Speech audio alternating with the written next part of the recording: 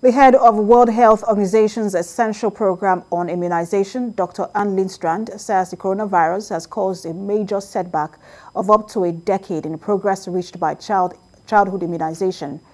Dr. Lindstrand stressed that children are paying the silent price of this pandemic, as reports shows a majority of countries last year experienced drops in childhood vaccination rates. She attributed the disruption in immunization services to lockdowns, fear and distrust regarding risk of transmission in healthcare centers and diversion of health workers to places where they were needed in the pandemic response. According to official data published by WHO and UNICEF, 23 million children missed out on basic vaccines through routine immunization services in 2020, which is 3.7 million more than in 2019. The COVID-19 pandemic has set us back a decade when it comes to the progress reached by childhood immunization.